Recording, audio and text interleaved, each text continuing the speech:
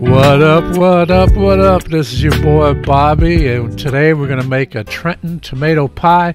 We're going to start off by putting a tablespoon of sugar in this pizza sauce, followed by a half teaspoon of basil. Next is a tablespoon of oregano. You know I love oregano.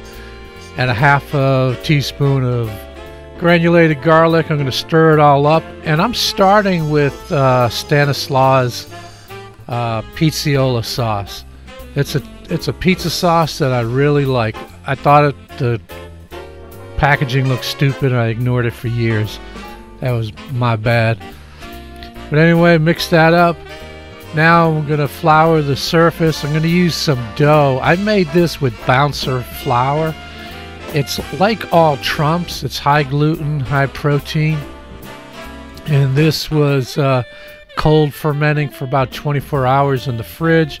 And I'm using my New York Pizza Dough 2.0, which I still haven't done that video, but you can follow my New York Pizza Dough. It's very similar. So I'm trying to shape this into a circle. The operative word being trying. It's just not working. I don't know if that's a parallelogram, trapezoid. I don't know what that is, but I'm doing my best.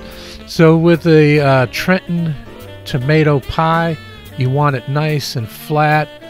So to try to get it even flatter, you know what I'm going to do? Something I hate to do. I'm going to use a rolling pin. I probably should not have done it, or I should have done things a little differently. As you will see, we're going to do a little foreshadowing, like, oh no, what's around the bend? What is coming up? So here I continue in vain, shook the camera a little bit to try to get that circle, and it's just not working. But oh well. There's a look at, see how this dough is sticking to the counter right here. I'm trying to do a little hand stretch. I should have added more flour. I didn't, and it's going to cause problems for me. Problems that maybe I'll regret, maybe I won't. Okay, pepperoni's going on, half of it, and I cooked the pepperoni in the oven at 450 for, I don't know, 5 or 6 minutes.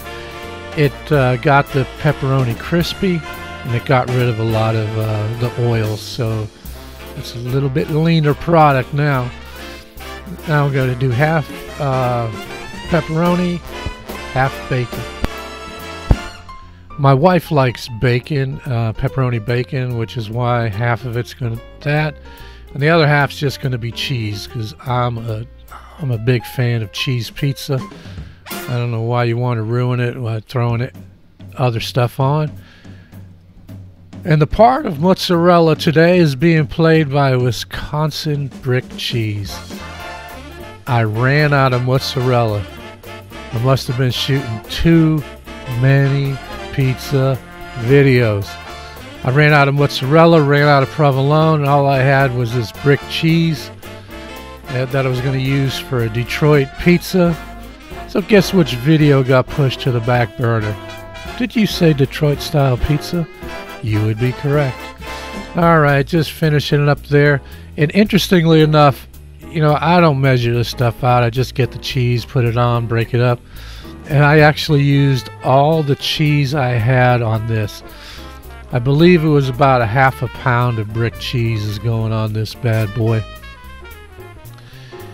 Alright, so this is almost done, and the surprise is coming up. Just bear with me for a little bit more.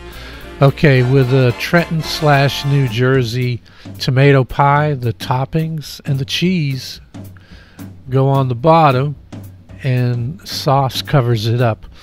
I had never heard of a tomato pie until I started watching One Bite Pizza reviews with Stool Presidente Dave Portnoy.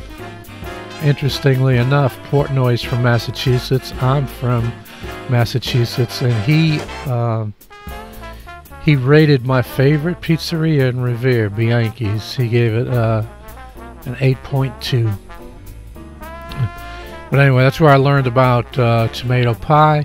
So here, I think I'm just going to put cornmeal on the peel, get this bad boy on it, and then boom! train wreck right there. Maybe I shouldn't say that with the recent train derailment, which was about an hour and a half from my house in Ohio. But anyway, this pizza is messed up. I'm sitting here thinking, what am I going to do? Okay, I could have folded over and did like a stromboli, but here I get a pizza screen and I'm going to slide it onto the screen and off the peel, and boom, boom, boom. Look, it's some more damage done to this pie. At this point, I think it's a wreck. My wife is monitoring the camera. She's like, oh no, what are you going to do now? And she said, well, basically you can use it almost like a training video. Show them how you handle mistakes, how you recover from mistakes. And so, imitating my best Neapolitan pizziola, I'm sitting there stretching the dough, making it a little bit larger. See that little piece of pepperoni and bacon? Well, they're not getting covered up, so they're going to be on top. And so when I get this thing right, it's going to go in a 550-degree oven that's been preheating for about an hour, going up on a pizza steel. It's going to bake it for about 6 minutes. After a few minutes, I take it off the screen and just put it on the steel. And this is what we got. This is a beautiful shot. My wife, Wendy's, working the video here. I just love that shot. She's got a good eye when it comes to a camera. And that's handheld right there. She's got a steady hand as well. But look, what I thought was a train wreck turned out to be a pretty good pie. And now we'll see if it flops. Let me grab a slice. No flop.